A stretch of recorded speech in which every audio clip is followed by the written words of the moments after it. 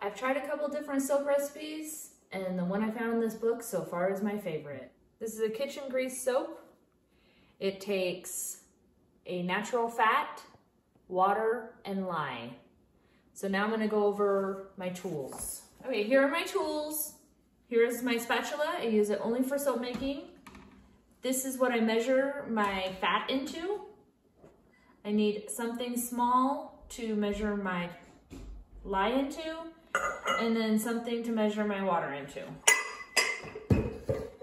I use face protection and hand protection. This is my mold. I got it on clearance at Hobby Lobby, but look at your local thrift store and you can find things like this. Here's my lye. I ordered this off of Amazon. Just for reference, I'm gonna be using 4 ounces. I use an immersion blender. I also bought this at the thrift store. Here's the tallow. If you guys haven't seen the video of me rendering that, go watch that now. But this came from a beef cow my brother butchered this winter.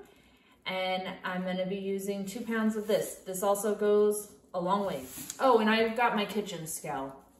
You don't need one this big, but this is what I have, so I just use it for everything. So I like to mix up my lye and water solution first because it needs to have time to cool before it goes into my fat. So I'm gonna put my gloves on and get my mask put on too. And I'm gonna start measuring out my lye and my water. Okay, don't ever measure any of your soap products by cups. That calls for 12 ounces of water. I'm not gonna put a cup and a half of water in here. I'm going to weigh it. Always go by weight. So tear out my scale. I'm now gonna pour 12 ounces of water in here by weight. I'm just using tap water. I am on a well. If you're on city water, you might wanna use distilled. All right, I'm gonna tear this. 4 ounces of lye in here.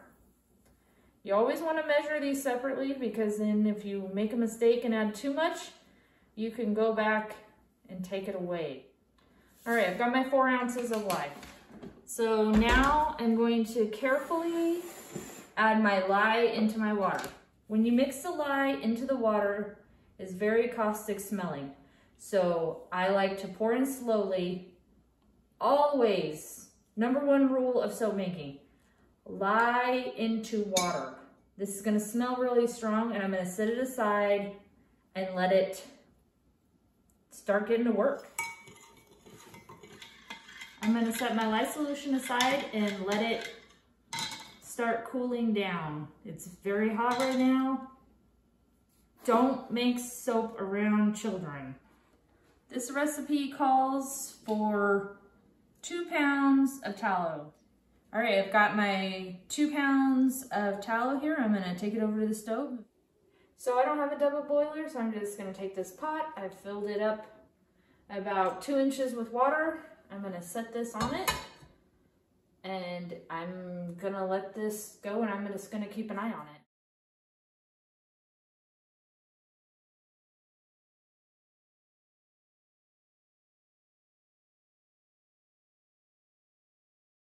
All right, so my tallow is completely melted. I'm gonna add my lye water to it.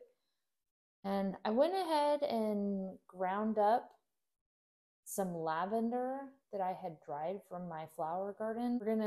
This is gonna be an experiment. We'll see what happens. I haven't done this before. All right, so I'm gonna put this in first, burp it, so to speak. And I'm gonna blend it until it has a light trace, which means the soap will kind of sit on itself and leave a ditch.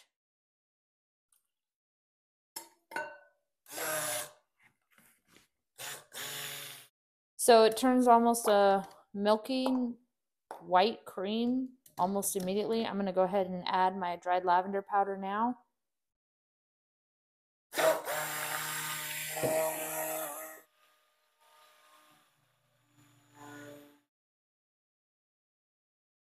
All right, I've got it to a light trace now, so I'm gonna pull out my immersion blender. So just kind of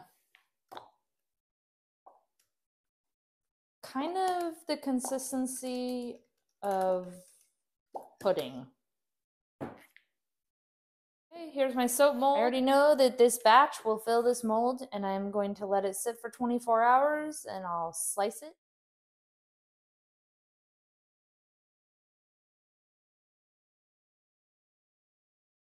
All right, it's been 24 hours, so it's time to unmold the soap. This soap is not safe to use yet. We're actually going to cut it and then get it ready for the curing process.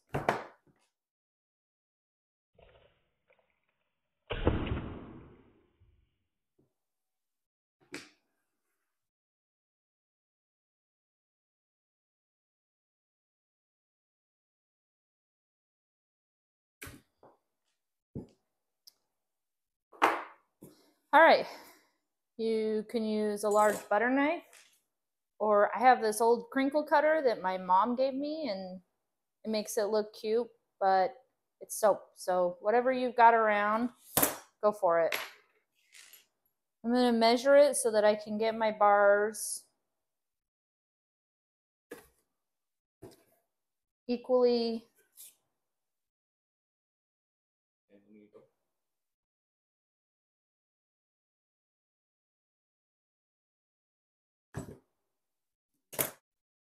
This is how it would look with the crinkle cut.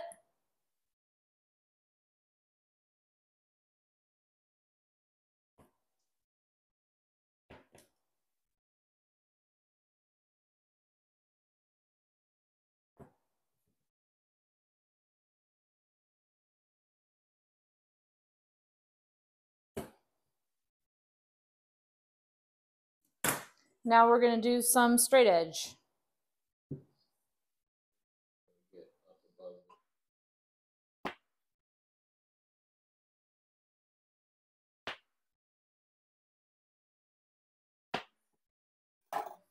Regular butcher knife, crinkle cutter. Okay, next step. I've got a shoebox here. I'm going to lay these in here. So I'm going to space them all evenly apart so that they get plenty of airflow. These are going to go in my closet in this cardboard box for 4 weeks. I will put on here ready to 8/24. And then I know that I can pull these out and use them or share them with friends and family. I hope I made soap making look easy and accessible to you. Thanks for watching.